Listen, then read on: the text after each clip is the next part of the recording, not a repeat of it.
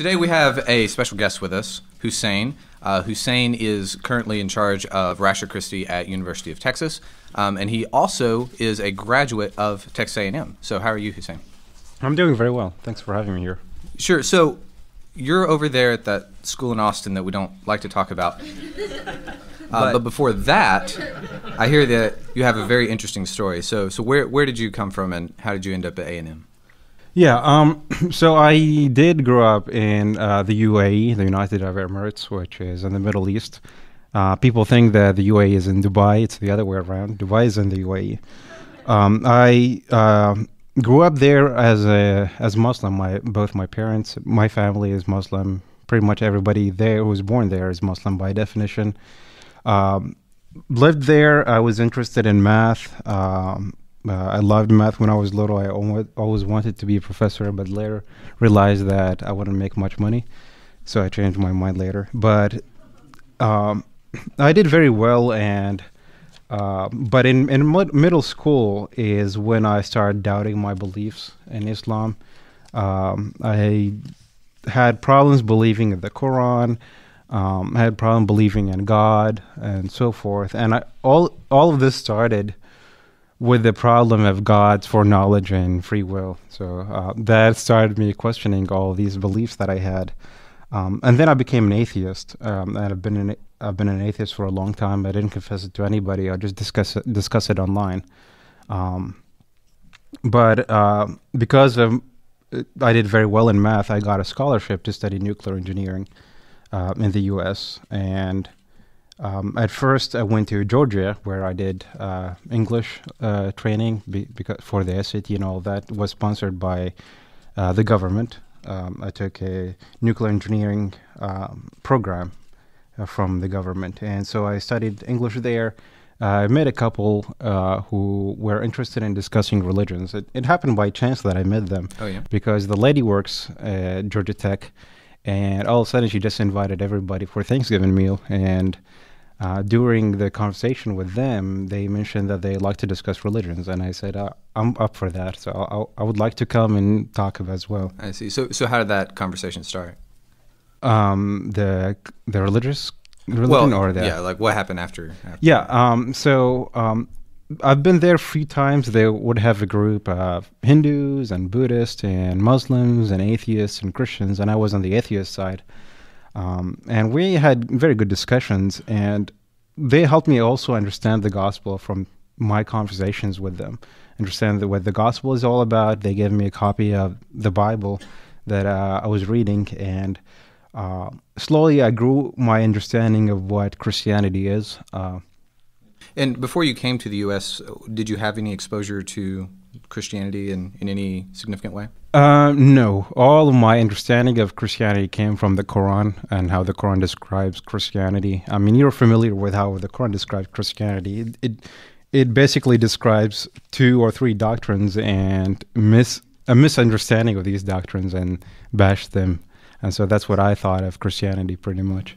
I see. So one example of that might be the teaching on Marian dogmas, perhaps? Yes. So the Trinity is a big one. The Quran describes that God and Jesus and Mary were part of the Trinity. And somehow that's wrong because Mary is not part of the Trinity, pretty much. That's the argument that goes in the Quran. Or that Jesus didn't die, but somebody else died instead of him. I see. So when you came to the U.S. then and met this missionary couple, then they walked you through all the understanding for, I guess, a more correct understanding would be. Yeah, exactly. So they helped me understand what Christianity really is instead of just showing me what the Quran says or other people said about Christianity. And I also did talk to them about apologetics. I was familiar with apologetics when I came to the U.S., reading different people and what they think of apologetics, and reading a lot of atheists, and they bash apologists too. And they always challenged me with the argument from the resurrection that if you can prove that the resurrection didn't happen, then Christianity is false. And that what opened my eyes to the reliability of the Bible, the reliability of the story of the resurrection, and through that story, I came to believe in Christ. I was convinced totally when I moved to Mecca, which is College Station. So in those conversations you had with various religious religious people that would come in and talk with your host family, did you find yourself more on the side of your host family, or did you just kind of wing it and say, "Nah, I'm an atheist. All of you are wrong"? When I was an atheist, you mean? Yes. Yeah.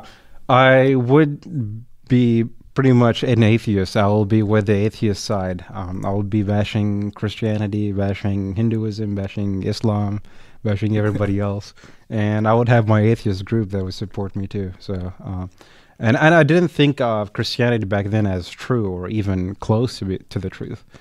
So I didn't defend that view. Okay. So then you said that they consistently challenged you, particularly on the historical basis. That was like the main impetus for your conversion? I think so, yes. And they were very clever because to be honest, I mean, I was very familiar with all the other arguments, the moral arguments, the kalam, and so forth, and I wasn't convinced by them at first.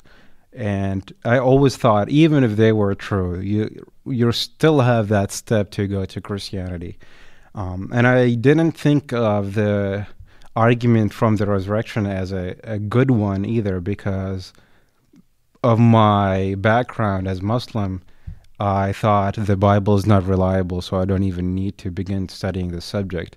But the fact that they were stressing that that is a very important part of Christianity made me think I maybe really need to prove them wrong by studying the subject.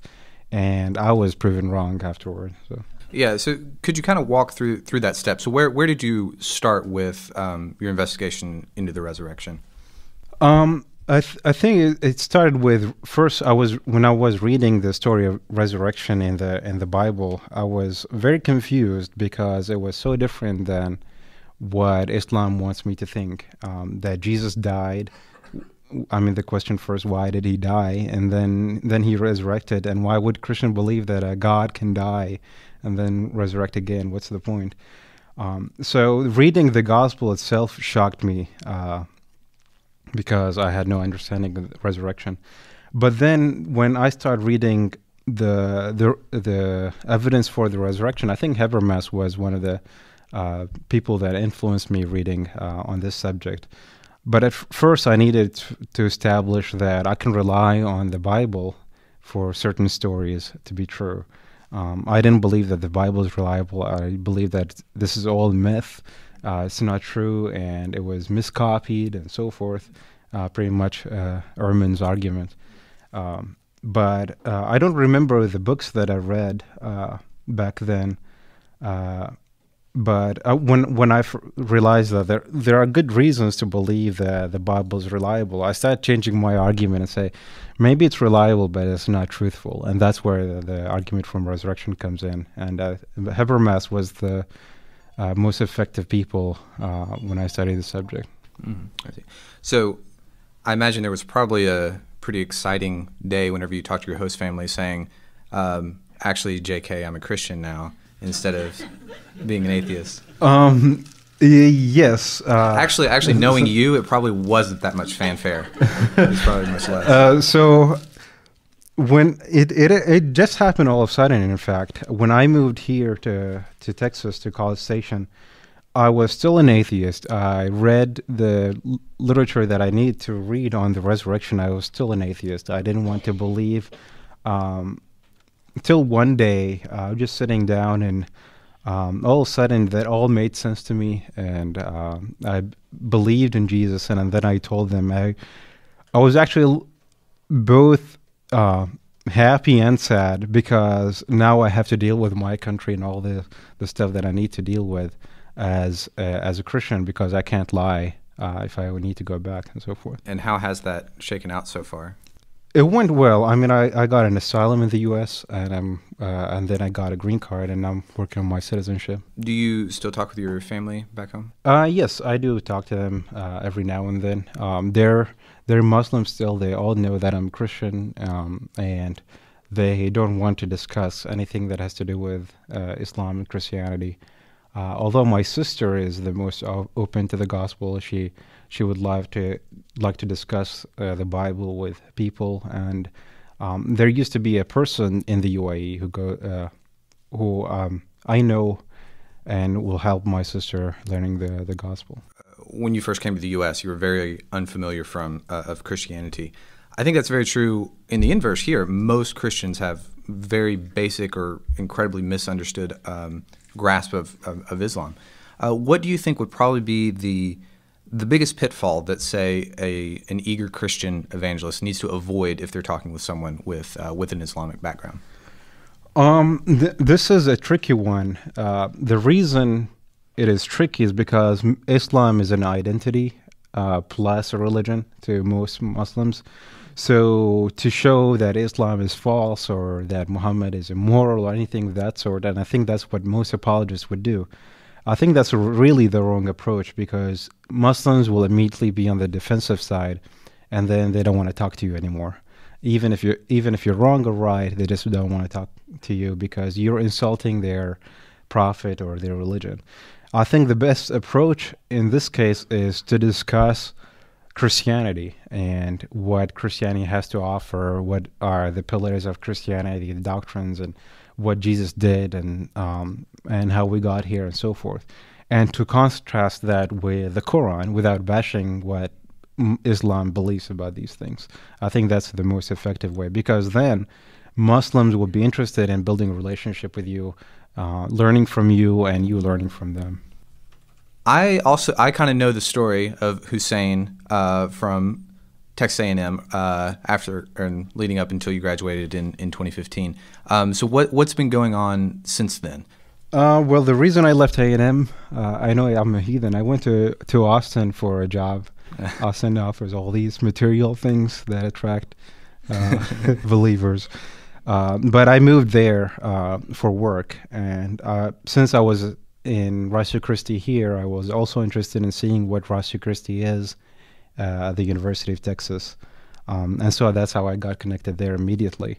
So if someone wanted to be involved with RC at University of Texas, what channel might they go through?